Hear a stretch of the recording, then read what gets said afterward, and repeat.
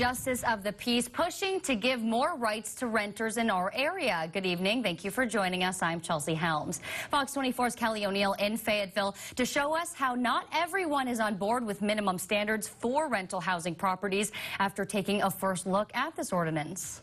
When your hard-earned money is going to pay for a place for you and your family to live, it really ought to meet some minimum standards. A functioning smoke alarm, source of electricity, heating, and an operable entry door are just a few of 9 conditions a landlord must meet under an ordinance Washington County Justice of the Peace Sue Madison is pushing for. However, the ordinance does not impose a penalty if these conditions are not met. Well, sometimes the options at the lower rental rates are not broad. You might have just a few to pick from, and they might not be very good places.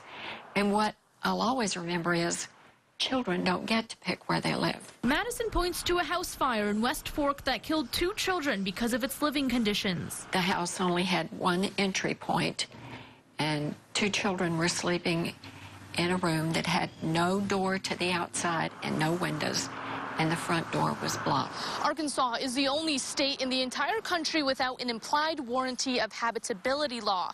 Now, similar bills have failed to make it out of the legislature in the past. This ordinance was met with some criticism from the Quorum Court. I don't think the Quorum Court has the people or the Sheriff's Department or anyone else the authority to enforce this. I mean, the gig landlords don't need it. The people that have educated themselves on how to lease a property don't need it, and the rest of them will never see it. So I don't think we're going to accomplish a lot with this. The ordinance specifies that the tenant would still owe the rent even if the conditions are not met. And I think most landlords wouldn't want to knowingly ignore the law. At this point, Madison says provisions still need to be made, then it will be taken back to committee. In Fayetteville, Kelly O'Neill, Fox 24 News.